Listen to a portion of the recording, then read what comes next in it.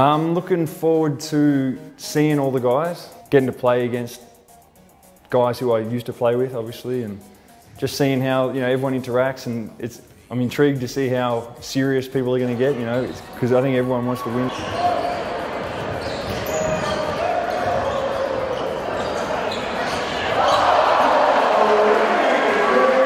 They call him P40, so before the game I'm like, yeah, not P40 tonight, and then he turned to me and goes, I'm planning on scoring 40.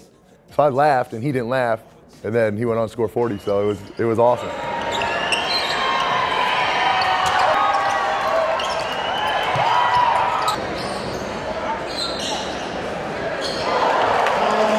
It's a blessing to still be able to get out there and just excite the crowd a little bit, have fun, with my teammates, and show the younger guys, that, hey, I'm, 30 years old, can still play, 31 years old.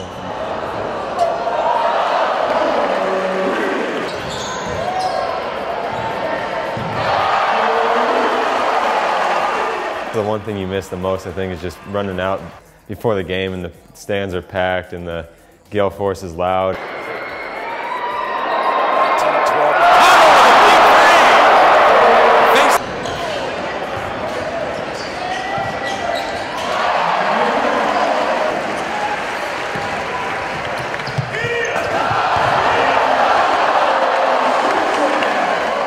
It's amazing to see the players, the families, the fans, kids that I haven't seen are now all grown up, and I feel like an old man now. It was kind of weird, like there were moments where I would guard Diamond. There's not too many times where me and Diamond didn't play together in this gym, so it was almost surreal, but it was awesome.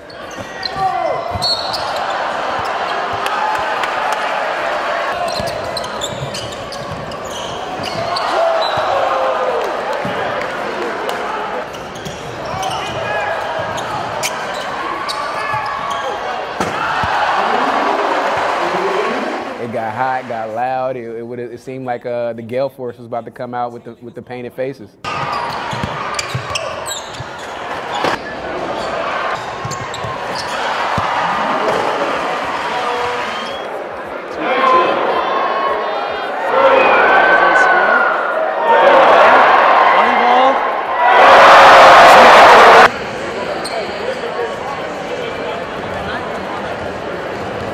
People don't have to come back, and a lot of times in schedules and stuff like that, it's easy to just say I can't make it. And the fact that people carved out time to come and catch flights and stuff like that, it really says what the St. Mary's experience is, because that's what you experience when you're here, and that's one of the things I remember about my time here.